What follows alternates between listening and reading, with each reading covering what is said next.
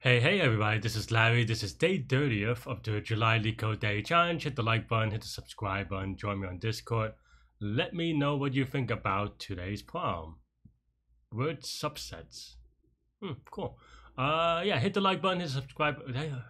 Man, I am out of shape mentally. I think I reset that. But yeah, one thing I've been doing, I've been spamming this as well. But I've been doing an extra problem every day. So if you feel like these problems are too easy, do an extra problem with me. Some of those problems are easy too. But for me, it's just about doing a new problem. And for example, I've already done a lot of these problems. So I'm trying to do one that I haven't seen before, just for a little bit more extra practice, if you will. I don't remember these problems though, so we'll see how that goes. Maybe on a subconscious level. Anyway, today's problem is 916 word subset. You're given two string arrays, words 1 and words 2. B is a subset of string A if every letter in B occurs in. Okay, so we want to see if words 1. Every string in B, the words have multiple. Okay. So basically, we want to see for words 2, if it's a YNO, then Facebook has YNO, Google has YNO, and Leetcode has YNO. Okay. I could return the thing in any order. Okay. Yeah, I mean that's wait. Okay. So that means that I don't know that we need to do anything that optimal. But let's start with something more naive first, right? And just write our skeleton. N is 10 to the 5th, so we cannot do a, n times m type thing because that'll be too slow. So let's think about this a little bit.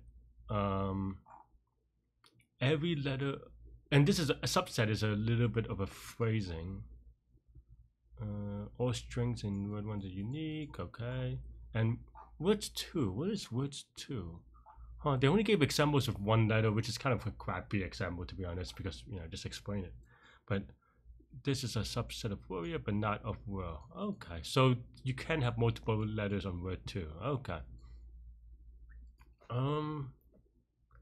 I think, the first thing that we can do, for example, is that for each word in words 1, we go, okay, is this word universal?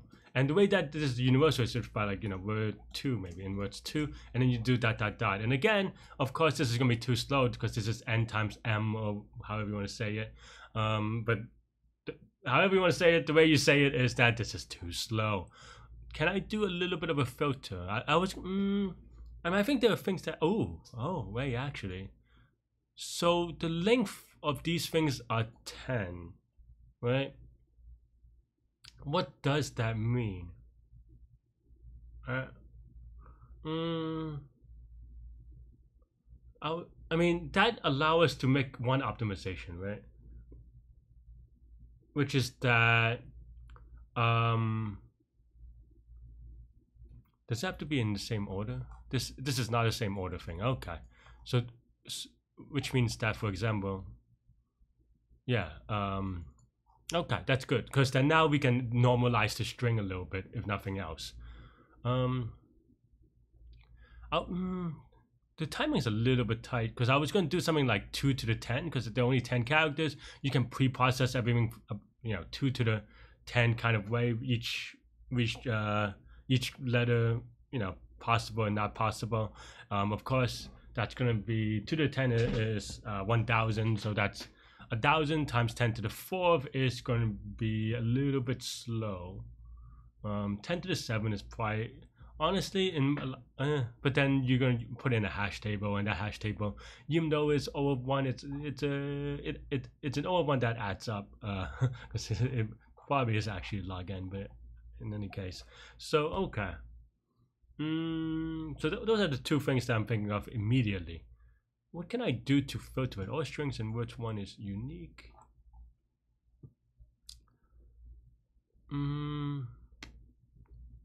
Well,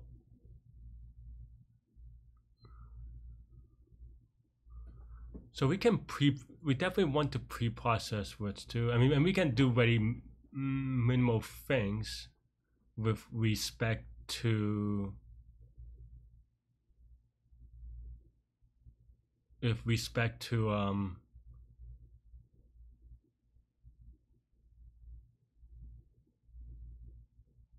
let me think about this for a second.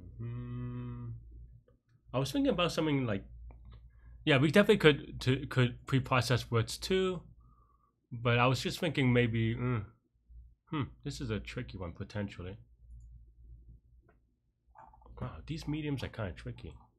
Wonder. Maybe I'm just not thinking right. Okay, so the first thing that you would do is still like sort these or normalize these, but then what do you do after normalizing them? I mean, for these with two words, it's kind of, you know, straightforward, okay, or whatever. But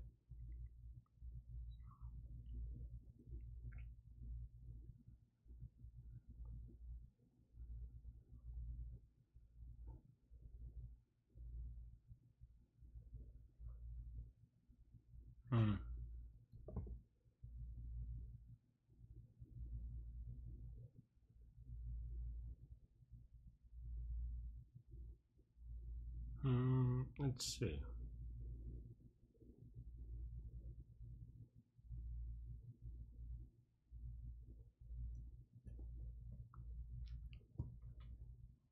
Did I misread this? Maybe.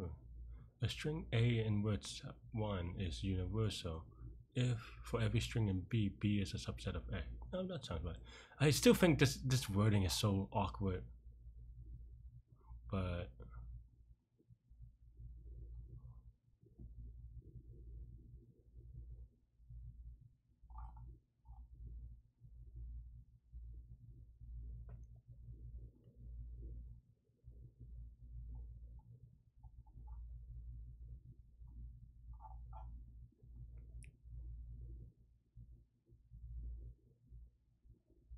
hmm.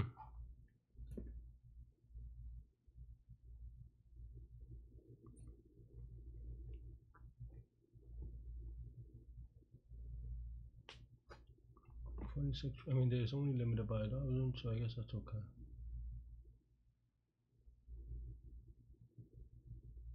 Oh wait, I'm thinking. Oh, okay. I think one thing I was trying to think is still thinking about these as independent, but the thing to do is that because it has to be for every set, not every string, that means that yeah, that means okay, I am just being dumb then.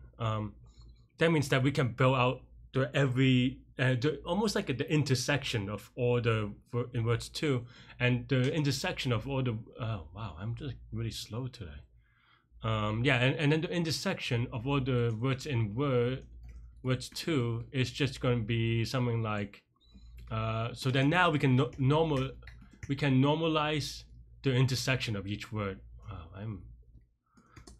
I'm like a little bit I wouldn't want to say I misread this poem, but I'm not thinking about this poem at all, right? But yeah, because here the idea is that okay, if it satisfies this word, how does it satisfy each word, right? Meaning that if we break it down, it is, you know, if you want to say it in a sentence, maybe you might have something like, now let's say verse 2, and these are terrible examples, but terrible of like I don't know, ABC, A D E or something like that. Well, in that case, to satisfy both this and this, you can break it down saying that the each word has to have one A, one B, one C, and 3A, one D, one E, right, and etc. And of course, if you think about it, these things are and anyway. Like within the same word, you have these and operations, if you will, of requirements. And as a result, and some of these you can clearly merge because, for example, 3A, 1A, you know, merges into 3A because the 3 supersedes it, a superset of it, if you will. 1 is a subset of the 3A, I guess. So yeah, and then here, then we can do maybe something like yeah, max is equal to collections.counter. Oops. And then here for okay, and c.keys,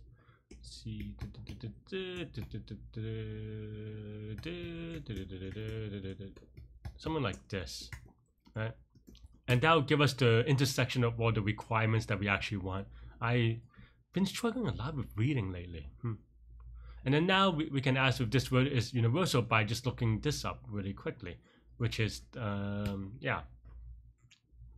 which is okay. See is equal to again, I'm using counter, but you can just put everything in a hash table is what this is, or look up hash table character by character is what this is asking. So yeah, for K and C keys.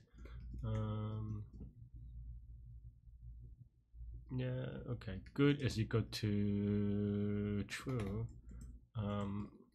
If C if this is if we have fewer characters, then we're no longer good. So good is equal to false break. If good, then we put in the answer word. Okay. Oh. Any more sleep? I took a nap earlier, but I don't know. I totally misread this form though. Okay, this is very well. Oh, we need to compare it with max, not max. The keys in max, not C, because the reason why that was wrong is because I'm sloppy, but also because it was missing keys that, for example, if an A is not in the word, we would not do this comparison, which is obviously wrong. Because let's give it a submit. Cool, and a little bit faster this time. Wonder what I changed. I guess this is the same code. Oh, I mean, we do set intersection. Actually, I should have maybe done it that way too, but maybe it's a little bit slower. I don't know. This is going to be linear-ish time, linear space. Linear time and alpha space. Linear because for every character in word 1, we look at it once. Well, this part is the word 1, and this is part L2. And this is at most O of L, which is the length of the word, and that's going to be O of well, in this case it's 10, but even if you don't bound it, it's going to be at most 26 or whatever, because that's the size of the alphabet. So this is N plus L for that reason, but still I guess N times L in maybe N times L, but linear in the size of the input, because we look at each character exactly once really, and then maybe a little bit an O of alpha space for the counters, and technically we throw it away afterwards. So depending on how you want to define space, because obviously the way we actually code it is we allocate new memory, but if you really want, you could just do like a C dot reset or something, or clear maybe, I don't know, something like that, right? But it's fine, or you could just do a for loop through it. Cool, that's all I have for this one. Let me know what you think. Stay good, stay healthy, to good mental health. Weekend is here. Hope you enjoy it. Stay good, stay healthy, to good mental health. I'll see you later and take care. Remember, I have one more question, so wait for that one to come out. Bye bye.